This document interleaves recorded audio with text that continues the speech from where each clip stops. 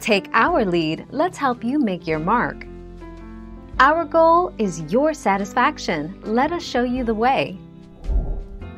Although they are both liquid cleansers used on the body, the main difference between the two is textural.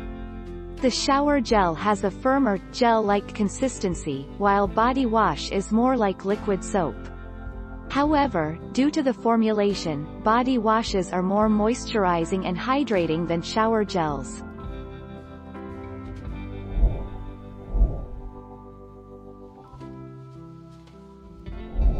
Let's help you make your mark. How to use body wash gel, body wash instructions. Step 1, rinse off. Start by getting your skin wet in the shower. Step 2, wash your hair. You may be surprised to learn that you should wash your hair before washing your body. Step 3, lather up. With those steps behind you, it's time to lather up your body wash gel. Step 4, wash up. Step 5, rinse and dry, the 5th of July 2019.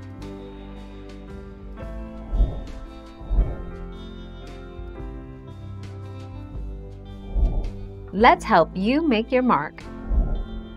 This means that shower gels can also double as an effective and perfectly acceptable substitute to shampoo, even if they are not labeled as a hair and body wash.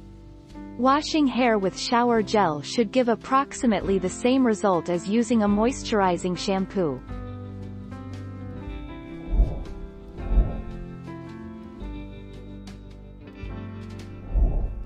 Take our lead.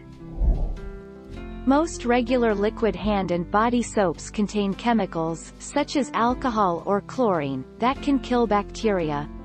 Soaps that are labeled antibacterial contain additional bacteria-killing chemicals such as triclosan or triclocarban. 6 May 2010.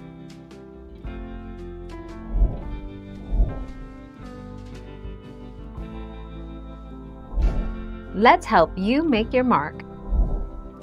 Body wash uses the same cleansing mechanism to get dirt off your skin, but often contains a mixture of ingredients meant to help treat common skin conditions.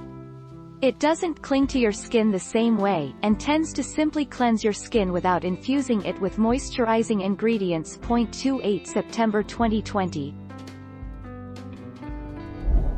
Thank you for watching. Please subscribe and hit the bell notification.